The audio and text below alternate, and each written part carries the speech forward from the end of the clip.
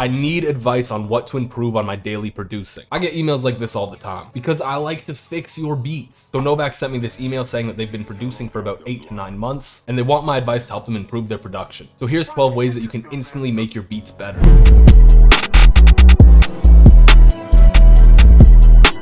Ooh. I honestly think that's one of the best beats anyone has ever sent me to fix. First of all, your melody is good.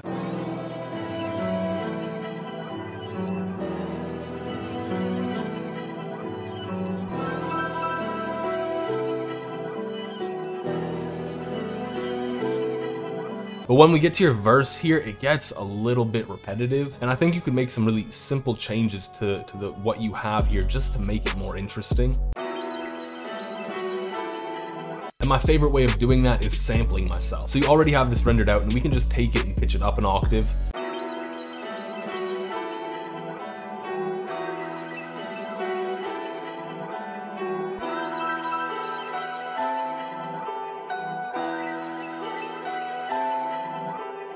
There's some gross frequencies, so we want to EQ those out. But that just gives you so much more variation in your arrangement, and it's gonna make your beat more interesting in general. You're doing some really weird stuff with your 808. I get it, you want to get creative, but genuinely less is more. Honestly, all we really need to do is just kind of put these back on the root note. Your progression is just going 1/6, so you're playing some notes that you probably shouldn't be playing down there. That kind of makes the bass line sound a little bit dissonant.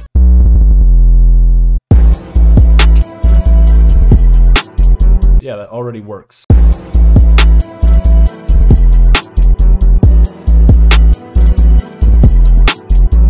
And on the 4th bar, that's where you can get more creative with it.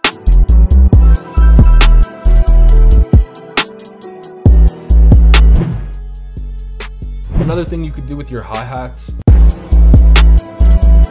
play around with the pitch a little bit more. And when you do that too, you're gonna wanna bring down the velocity. So just kind of slope it downwards or upwards, whichever you want.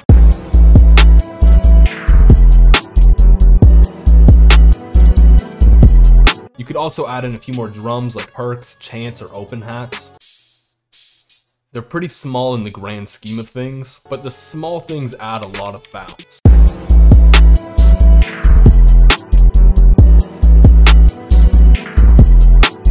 One thing I really like to do whenever I have a snare roll is get some panning going on. Just kind of get something interesting with the panning, whether it's just from side to side or whatever you want to do. And you can do something similar with the velocity, but be intentional with it. So for example, here I want to bring this down. I want this roll to be a little bit less impactful. And then I want this to kind of build up, rise back into that next drop. Whoa, in general, your snare is just like stupidly loud. In general, you just need to turn down all your drums a little bit.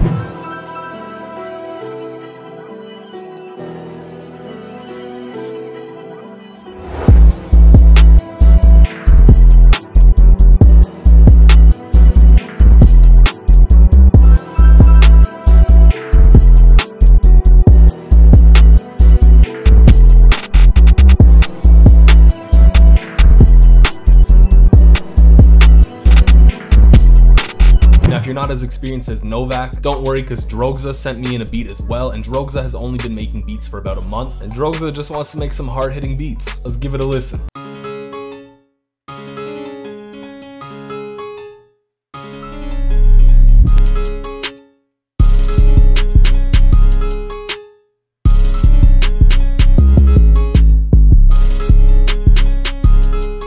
Bruh.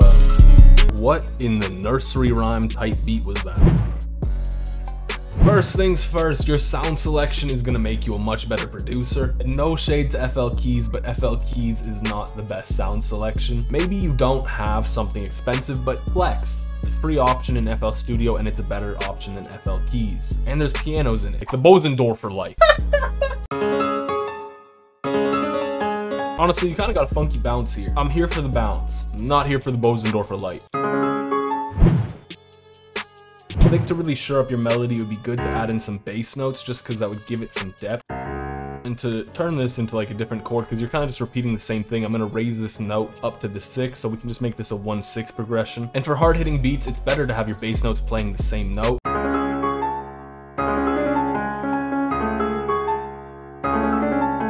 And another thing you want to do with your piano melody is you want to make sure you humanize it, because that's going to give it a little bit more of a natural acoustic feel. I see you did absolutely no mixing. Because your piano sound is so dry, we wanna throw some reverb on it just to make it a little bit more wet.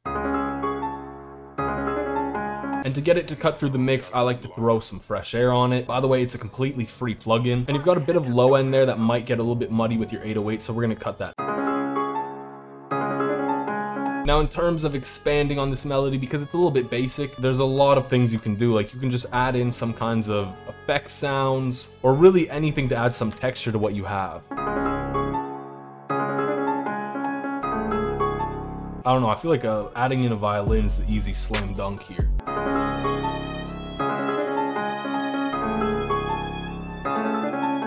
And you don't even have to get that crazy with it. Like, you can do something really simple just like that, and it will work.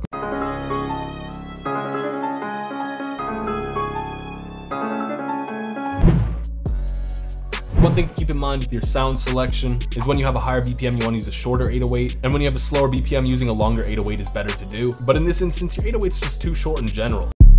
So it kind of leaves that low end feeling like it's missing space. Whoa, bro, you're not even playing in key. What? Stop, don't do that. Preferably, like, if you don't know what to do, your bass notes are pretty safe. Typically, like, chord notes will work out well for you.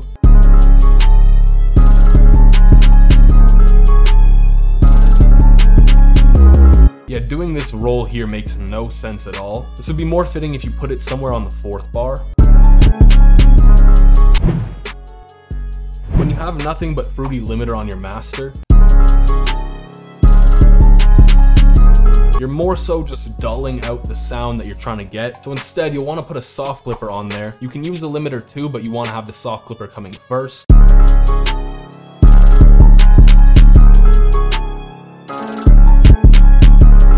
And that's just gonna add some saturation, and that's what's gonna give it that hard-hitting sound. If you really wanna do some crazy stuff, you can throw in some like 808 rolls here and there, kind of just add in some syncopation.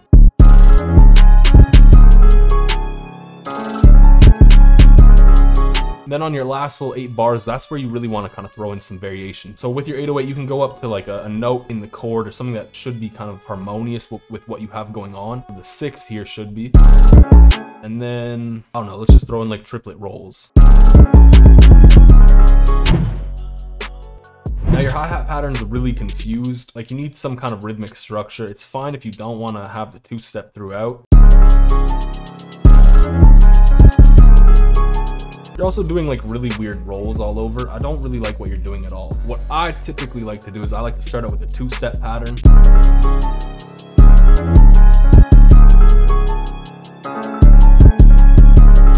Maybe you can cut a note here and there.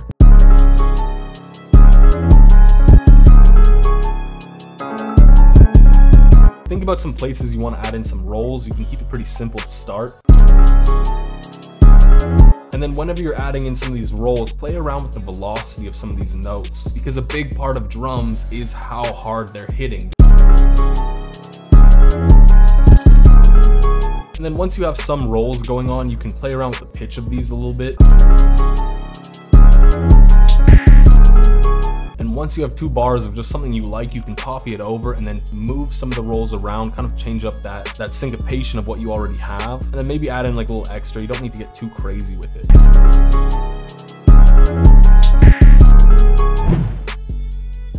Now you have this snare and you're just kind of doing things with it. Like, the rhythm here makes no sense. I don't know why you're trying to do like a drill rhythm. So instead, like, you can kind of like build some rhythm around where you have things going on.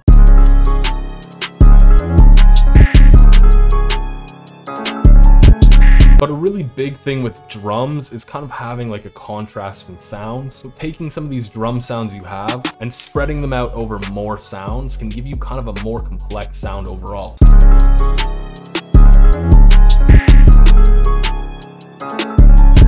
And that's also why you want to add in more sounds in general other than just an 808 hi-hat and clap.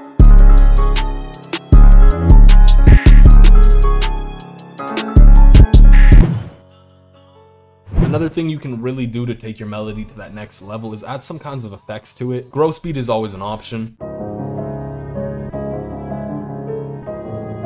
Oh, you can also add some things like Portal on there too. Now in terms of arrangement, you really want to have a lot more going on.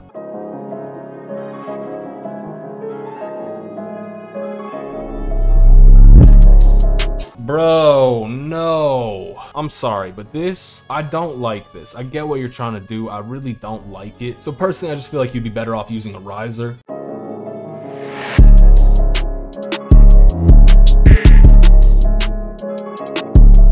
Now your drums here, we're gonna break this up.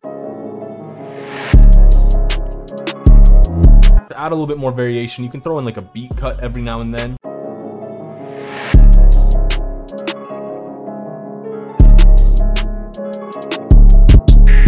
And for arrangement's sake, I always think it's a good idea just to cut something out at the end to kind of segue into that next section.